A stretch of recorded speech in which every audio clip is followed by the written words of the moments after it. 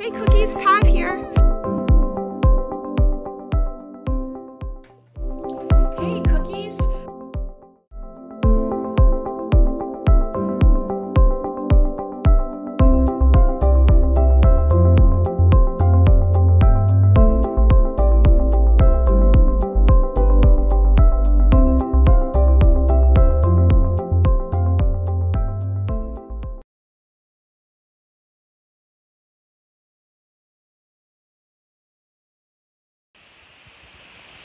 Good morning, cookies. I hope everybody's doing well today. I'm pretty excited because today we're going to read another poem by Paul Laurence Dunbar. And if you recall, a couple weeks ago, I posted a poem by the same author. It was a short little thing called Dawn, and it was about Angel, like waking up the day and all that stuff. Super cool poem.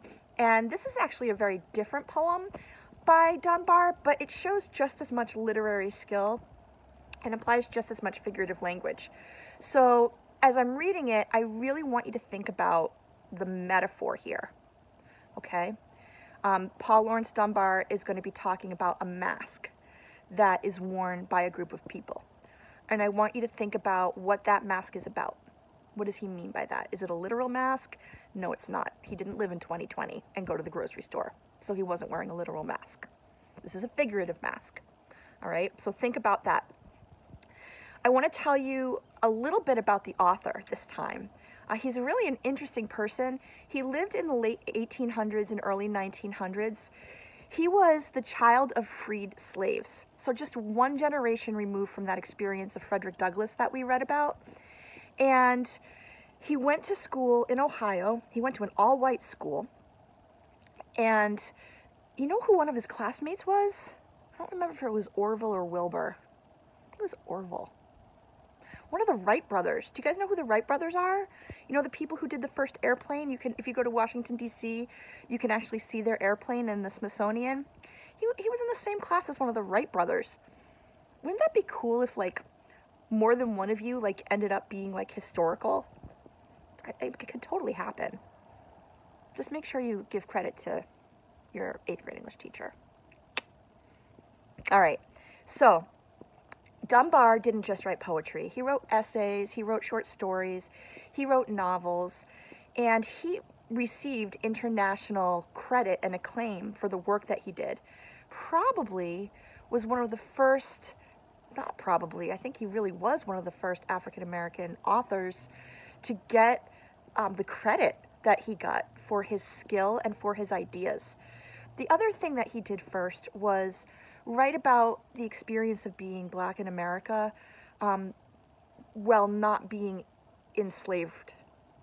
So in other words, like, you know, Frederick Douglass, he lived that life of a slave, whereas Paul Laurence Dunbar was talking about the ongoing experience, the interactions and the feelings and the experiences that continued happening even after slavery was officially abolished. He wrote about that experience. And I think that's an experience that we still talk about in our country. So he was kind of one of the first voices to do so. There's a couple tough vocab words in this poem. Can you guys repeat after me? I wish I could hear you repeat after me. I'm just going to imagine it. Can you repeat after me? Myriad. Myriad. So in the poem, we're going to read mouth with myriad subtleties. So myriad is just like a ton, a lot, a whole bunch, okay? And you can say something like you have a myriad of, what could you have a myriad of? Ideas, or you could just say I have myriad ideas. M-Y-R-I-A-D. I love that word, by the way. Love to see you guys using that word. In that sentence I read you, there's also the word subtleties. When something is subtle, it means it's not obvious. So a subtlety is something that, you know, maybe someone's expressing, but they're not being like super overt or obvious about it, okay? In other words, they're not being an 8th grader. Okay, what other words in this poem do I want to go over with you guys? Oh, guile. Can you repeat after me? Guile. Guile.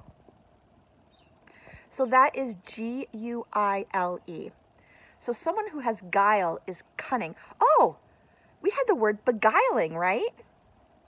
Guile is within beguiling. So if somebody has guile, they're sharp and they're compelling, and they kind of know how to get what they want and need. Sometimes the word guile has the connotation of being a little bit sneaky, not in a good way, but other times, depending on how it's being used, it is kind of a compliment, like, whoa, that guy's sharp. Okay? All right, so those were just a couple vocab words I wanted to go over. I'm going to read you the poem.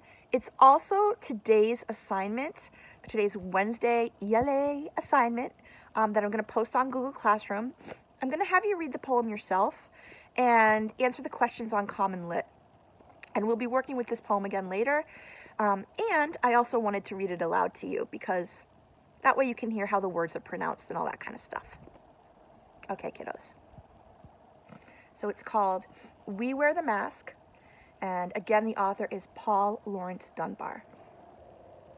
And I want you to think about the metaphor of the mask. We wear the mask that grins and lies.